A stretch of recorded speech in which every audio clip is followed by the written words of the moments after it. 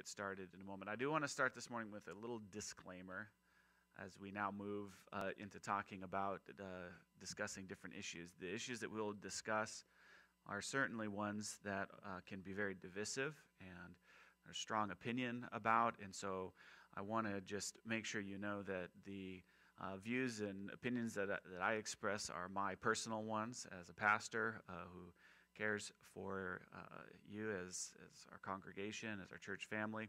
They are not the views of our board or of our church or of our larger denomination, and their whole purpose is just that we would be thinking, that we would be really spending time together thinking and wrestling with these issues, and that they would promote healthy thought and discussion, followed by, and remember, it's called TAP, it's not think and ponder, it's called think and prayer, and so that our unity would come in, not in that we would all come to the same agreement or the same destination in our thoughts, but that we would come to the same destination in who it is that we pray to and seek help, and remembering that we, from a biblical worldview, believe that God is the one that's sovereign, and we're the ones that are both sinful and are prone to error. And so I just want to make that disclaimer that the purpose of this is that we would have good discussion and good thought and then go together in prayer. So the topic for today, and we'll be discussing lots of different topics, is the COVID-19 kind of pandemic response. How do we as Christians respond to the COVID-19 pandemic? That is our topic for today, and there's much that can be said about this. I'm sure that you are probably, to some degree, tired of talking about it. Maybe not. Maybe you're still enjoying going round and round on the same thing over and over again. But if you're like me, you're about ready to get off this merry-go-round and move on with life, probably. But the fact of the matter is that there is obviously this cold virus that is sweeping the world, that is very contagious. We know that. There's a couple of things that we do know that it's important for us to just acknowledge, and that is that while it is contagious and airborne, the mortality rate seems to be lower than we originally thought a year ago, and so that's good. The problem is, even with a low mortality rate, if there's lots of people that have it, that means the death toll rises. And that's really the ethical situation that the world finds itself in today, is how do we deal with such a cold virus that is so contagious, and while it may not be, the mortality rate may be low, with so many people getting it, it does create a large death toll. So that is the challenge that we face. I don't really want to get into the debating of the science and all of that behind it. Instead, I'd like to turn our attention to how this has created both division and problems for us societally in dealing with this. We remember that in the context of kind of a secular humanist versus a biblical worldview, we left off last week saying that our ultimate hope makes a great deal of difference in how we deal with things. And so I just saw a pastor post kind of a meme that reminded people that, you know, our ultimate hope is that not that we don't get COVID or that we don't die, it's that we are one day going to be with Christ in heaven. So from a biblical worldview, the great tragedy is not that someone would die of a disease. We certainly have had that for some time. That's nothing novel about that. But that you would die without knowing Christ, that you would be eternally separated from God. That is the kind of the great tragedy. But in a secular humanist perspective, if you don't have that, if your great goal is to reduce human suffering, then, and I think we've seen this in the last year, there is this fixation on the real problem is the COVID-19. It is the disease itself and how it creates suffering in the world and suffering for people, and that we as a larger society are responsible to help minimize that to the best of our ability with the resources and the science that we have. And so there is a little bit of a difference sometimes in how we deal with, where we have the same issue before us, but we're dealing with it quite often different people from different perspectives. And this is probably highlighted the most if you look at our notes in that middle place we talked a couple weeks ago, but between the church and the state. And so you have this conflict between the government, which, you know, for a secular humanist is the ultimate authority, and for a biblical worldview, the church is the ultimate authority, that God is the ultimate authority. And so these two groups of people are coming into conflict. And I have very good friends who are pastors who would look at, for example, the way in which our church is responding in having services and open services as being negligent to kind of our testimony to the world of caring. In other words, they would say, listen, what you're putting first is people's freedom to worship the way they want, and you're putting that over the greater collective good of people's health and people's safety. And that is a bad testimony in the world by putting your own individual rights above loving your neighbor. So that's a perspective that I think is out there. And so they would argue that the best thing the church can do is to get on board with the state mandates in order to help try to protect people as best as they can, because we know that gathering in groups, you have greater risk for disseminating of airborne illnesses and communicable diseases. So that's one side, and I want to kind of respond to that this morning to some degree.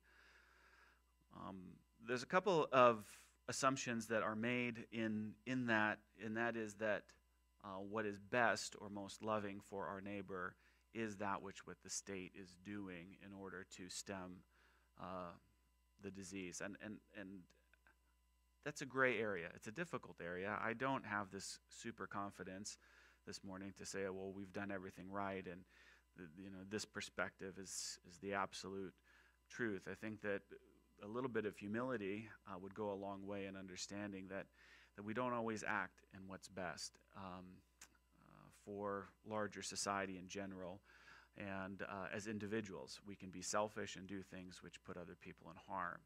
And so there is this kind of false dichotomy that says that one group has the answer and the other group doesn't, and so it's just this fight to see who's going to win out the battle, which really leads me to two things that I'd like to discuss this morning, or at least kind of place before you, and they're the two red flags. The first one's probably not quite red, but maybe a little bit orange or amber in color, but it is the topic of censorship.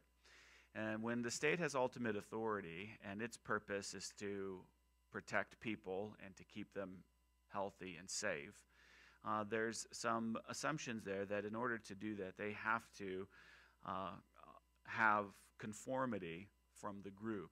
And that is difficult. That's where a lot of times people begin to have the debate about individual liberty versus acting as a commune in community. And so we're always having those discussions, and we're always making decisions in regards to that on a pretty regular basis. And it's very much heightened over the last year with the topic where we all have one singular thing to focus on, and that is this one particular disease.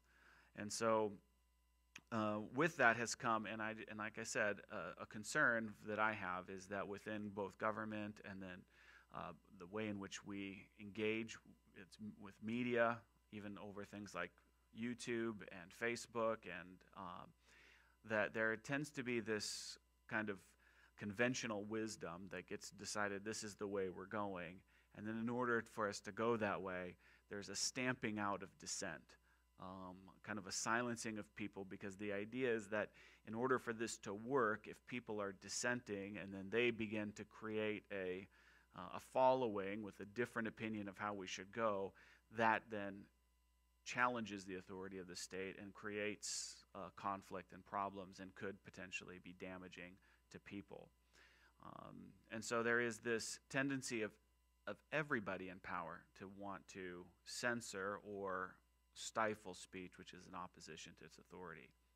And so I would just say that I don't want to go into in great detail. It's just a kind of an orange flag. I think we want to be careful in society that we are not following kind of a common wisdom and with a great deal of trust in ruling authorities, as though all their actions are always what is best for people, what is most loving, and what is the best help.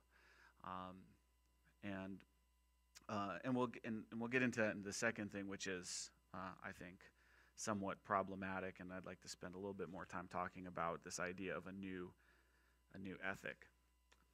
But I would just say, be careful. We need to be cautious about this idea of censorship within society. It can be somewhat dangerous. Well, let's take a look at the first thing that happened almost a year ago now, last April, that kind of sent red flags up, and I haven't sensed this going away, is that we developed a new form of ethic, and which often happens when you have an authoritarian state. And I don't want to be overspeak. I don't think that we are living under an authoritarian state, but when you have government as being the ultimate authority, there has to be an ethics which drives people to behave in the way that they do, and that behavior in line with what are the mandates that are before us. Whether that's, probably the most obvious for us all, that is face mask wearing, right? It's this. There's a new ethic that is surrounded with that.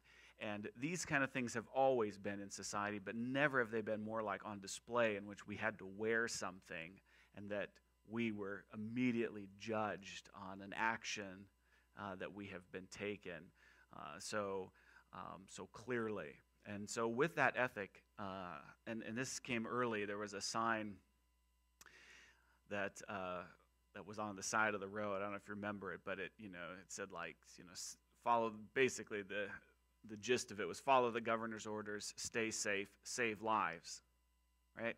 Okay, so that's fine, follow the governor's orders, stay safe. But saving lives, boy, that's a hard one for me to deal with.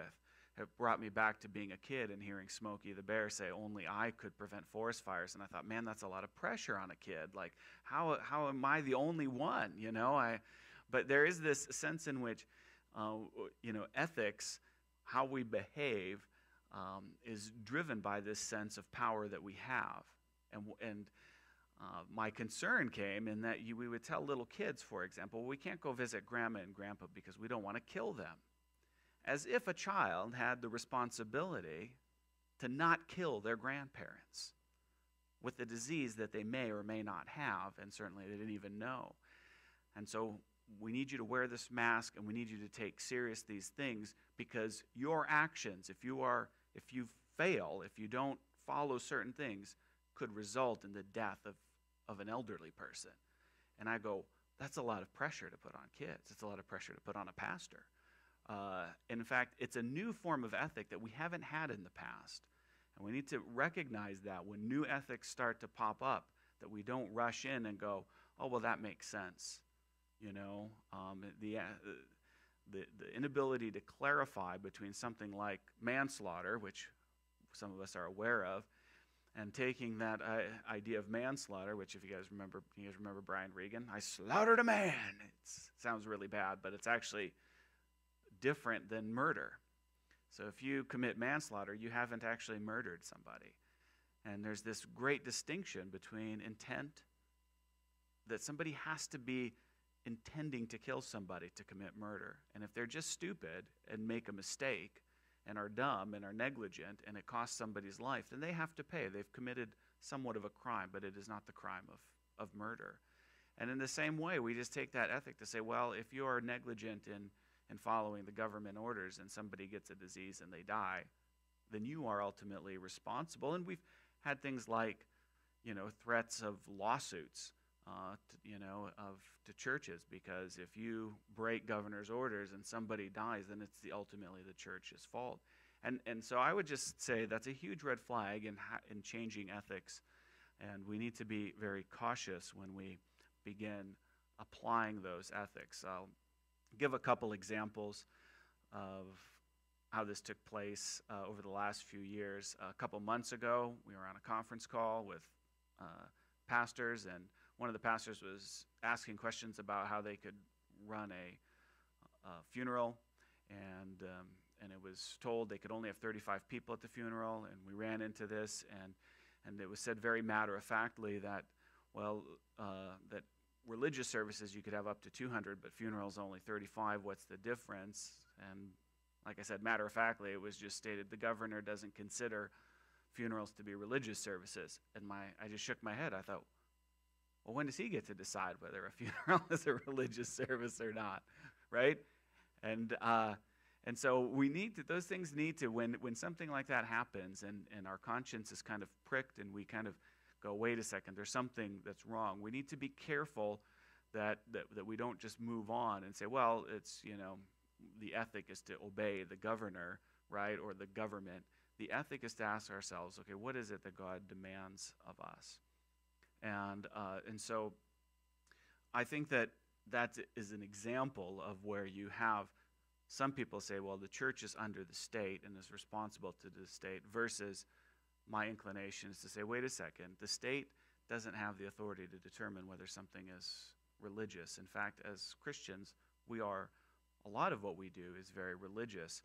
And it leads to this question is why would the governor make that statement? Well, he makes that statement because he is not ultimately seeking I don't know. I shouldn't say this. I don't know this for a fact, but I would assume the governor has not come out and at any point that I know of have heard has claimed the Bible as his source of authority.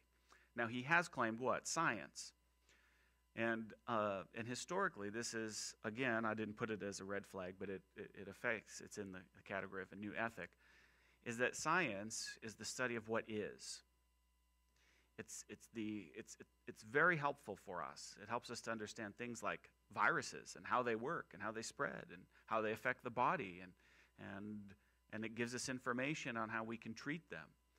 But what science doesn't tell us is what ought. So what is versus what ought. How we ought to act has never been something that science is particularly good at, because it involves the issue of morals. It involves the issue of ethics. And when we begin to just say, well, science tells us this, and now we then move into ethics with ease, we need to be very careful. There's the human race over the last 100 years has gotten themselves into terrible situations by moving from science into what ought to be and how people ought to act.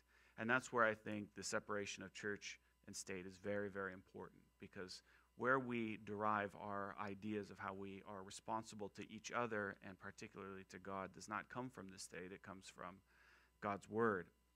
And as the church loses its influence in this area and as people turn more to the state, we are going to keep finding these issues not only impacting how we respond to things like a pandemic, but all kinds of other issues as well, as we kind of continue to talk. So pay attention to censorship, pay attention to new ethics, pay close attention to how we respond to things and what is right and what is wrong. Let me just close real quickly, and then we'll ask a couple questions. If you haven't filled out go ahead and fill out the poll today. I see a handful of people have done that. And so,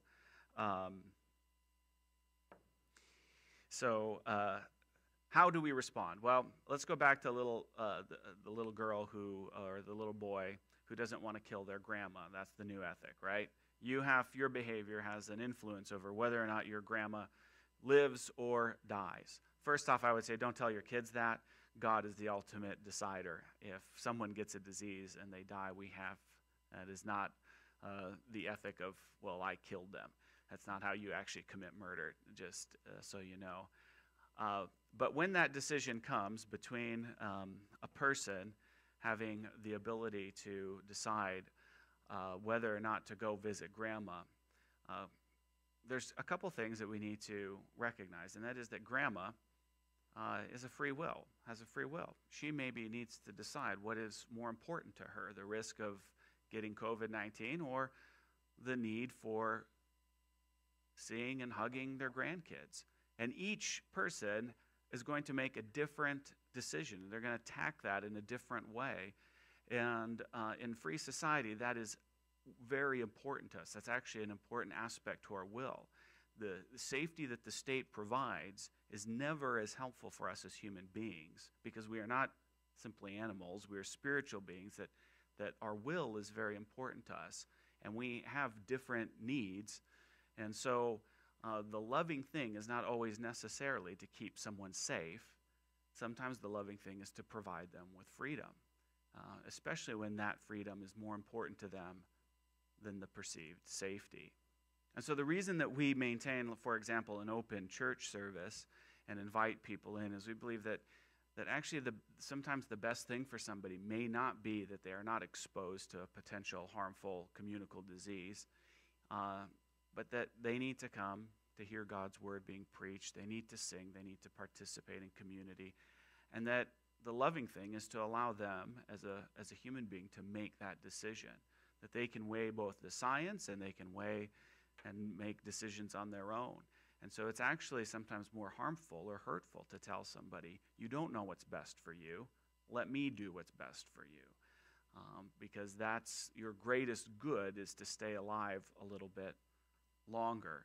And we need to be careful that we don't introduce a new ethic that says, I can tell you what is best for you because I've determined it by my understanding of, the least amount of suffering that you will endure is my greatest ultimate good. So that's my thoughts. That's why we continue to stay open. I think that you can reverse that. There's a new ethic that came about in the last 100 years within churches that can say, well, you know what, if you get a disease, we believe, and by the way, it always comes down to really bad theology, a bad understanding of who God is. So in the case of this, not acknowledging God will lead us to allow science to tell us what we ought and what we ought not to do. You can also have a bad view of God that says that God says he does not want you to suffer. In other words, his purpose for you is that you would not get the COVID-19, that you would not suffer. And so if you get it and now you're suffering, then that must be something you've done. You have lacked faith. And so we can tell people, that if you don't have faith, then that's why you're staying home and that you're in fear. And so there's this ethic of exposing yourself to sickness is a more moral thing than, because it demonstrates this level of faith or spirituality that the others don't have. Again, we don't believe that. We think that the ethic that we preach is that we are frail and feeble human beings. We're prone to disease. We're prone to error. We're prone to pride. And so each of us in humility should come before the Lord and ask him to give us guidance and wisdom. And we won't remove somebody's ability to both stay at home and connect over online, or their ability to come and gather as they see fit. And then we allow God to be God over some of those things that we can't control and we don't always know. So that's kind of my thoughts. If we go to the next slide, here's our discussion question for today, and we'll spend just a few minutes asking the question, are you responsible? I think this is the ultimate question that I have over the last year. Are you responsible for communicating a disease you may or may not have? And then 2, what other ethical dilemmas have you seen or experienced this past year? While you do that, I'm going to go ahead, if you're online with us, throw up a question or a comment on Slido, and we'll go from there.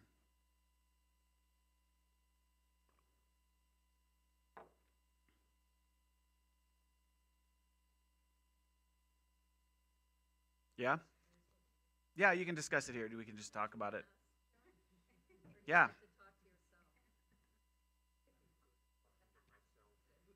And for people who are joining online, you guys can talk, and I'll just repeat it so people can hear.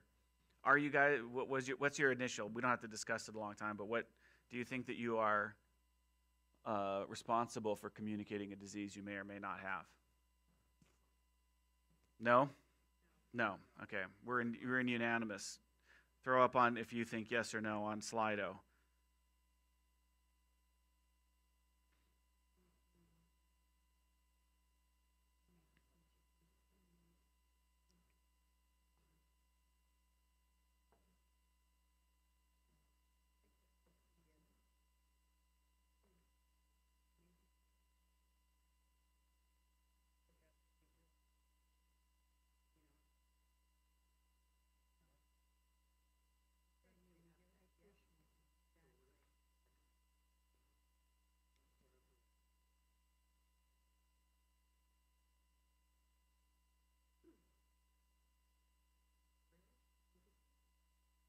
By the way, if you're joining us online, we were just discussing, and it was being stated that we've run into that new ethic of people feeling like, oh, Grandma, I don't want to give you and get you sick. And so this mask kind of provides this feeling of security that that's going to keep that from happening. And that's sometimes I'd rather just see somebody's face and take my chances, especially if we've already have this basic understanding that we live with communicable diseases, right? I mean, it's not like this is something new. Years ago, Heidi would ask me when I get home from church, "Could you wash your hands because you've just touched like half of the valley, right?" I mean, and I'd go, "No, that's the way I'm gonna, stay healthy." And I'd touch my eyes and lick my hands and be like, because I'm brilliant enough to know if I can't see it, I'm not afraid of it. So that's the way I roll. All right, so what are some other ethical issues that have come up in the last year that seem new or a little bit off? Yeah, Jeff? For me, it's really a culmination of the history of the last century plus. Yeah. And that is that we have been faced since the teens, really, with the dilemma of what kind of a country we're going to be. Are we going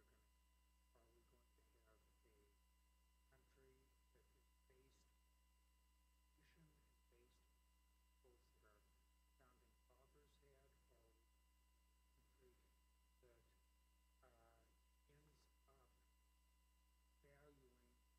based on principles that our founding fathers had, or are we a country that ends up valuing safety and valuing other things far more than the principles that we Yeah. and that has evolved to the point now where we have unelected government that is trying to enforce or institute basically a totalitarian dictatorship ruled by a small army. How do we respond?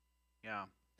So let me just sum up what Jeff was sharing is just that feeling that a lot of what I think has happened in terms of the way in which we've responded to COVID is accumulation of a changing kind of culture, ethic over time that has a greater emphasis on safety, maybe over what we would traditionally see as foundational principles of liberty or freedom. And we become less and less kind of comfortable with that chaos, and we want conformity. And so I think, too, Jeff, just on that point, it's a shift in a culture where, and I think it's important for the church, that the church has lost its place historically as being kind of the where you go to find out what I ought to do. And it is oftentimes taking its cues from the larger society. In other words, most of our children find out what they ought to do from rappers and TV personalities and influencers. And I think that I've grown up in a church that seems desperate trying to get people's attention, and we find ourselves it can be kind of discouraging, and so it's hard to compete in the world when I think we've lost that. So, yeah, other thoughts? Just not being able to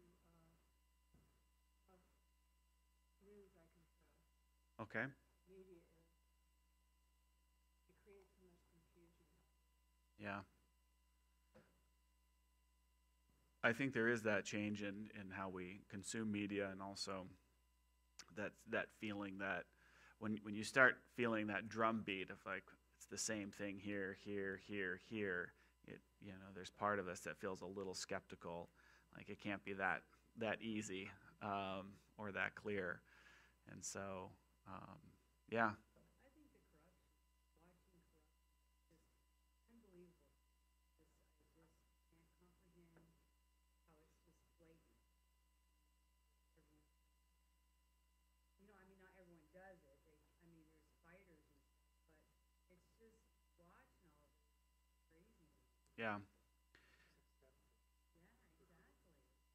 exactly. Exactly. So one of the things is this corruption, and at all levels. I mean, corruption. Human nature is corrupt. I think that's one of the challenges as a Christian is is to acknowledge that that's human nature, is corruption. And my observation is, like, when I think of, for example, the challenge of people conforming in order to protect society. It could be mask wearing. Well, it's difficult because you have to have a law because people aren't going to wear masks if you don't make them wear masks. But then when you make them wear masks, then they're like me and they're so bad at it that you wonder, why it's not working. And so that's where ethics has to come in order to try to convince people in a certain way. And I don't want to, I realize mask wearing is somewhat of a divisive discussion, but I only use it in the sense that the question becomes, how do you get the masses to conform? And because we don't trust our neighbor, and the reason we don't trust our neighbor is we walk next to him in the store and they're wearing a dilapidated mask that is doing nothing to help, right? In other words, they're doing the bare minimum, and we go, there's just not, they're not following, the health standards that we need to do, that is indicative of somebody who cares about the larger community. And the problem that I have is not that my neighbor is corrupt, right? It's that my neighbor and the people in charge, it's the same group of people.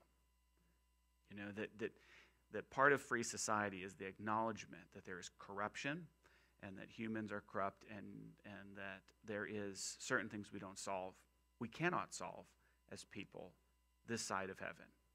We're going to have diseases and die. And so as a believer, as a Christian, if I get coronavirus, which I'm assuming I will at some point, and it eventually, if I react badly to it and it kills me, at the end of the day, my hope is that this is God's purpose and will in my life, right? I have something beyond that. So it takes some of the fear out of that because there's something on the other side. But we live in a society that there is nothing on the other side. And so even if I get cancer, because ultimately that's the logic. It's like, well, if I don't get corona, I'm going to get cancer, right? And I often wonder, I scratch my head when I think, oh, we must keep everyone alive. For what? So that they can die a really long, drawn-out death at the end? I don't have the experience. I don't wish anyone ill or death, but all of us have walked with people who are at the end of their life. And as sad as it is, our hope is in something beyond that. But in secular society, all we have is science. All we have is, well, we just need more research. We need more science to solve it. And maybe we couldn't solve it with this person, but maybe for the next person, they can have 2 or 3 extra years. Maybe we can get up 10, 15 years. And so that's the danger. And I think that's where we need to, as Christians, to remember where our hope is. And that at some point, people, having lived in fear, having lived without that hope, the church has to step in and preach with boldness the gospel, which is that there is hope for us. So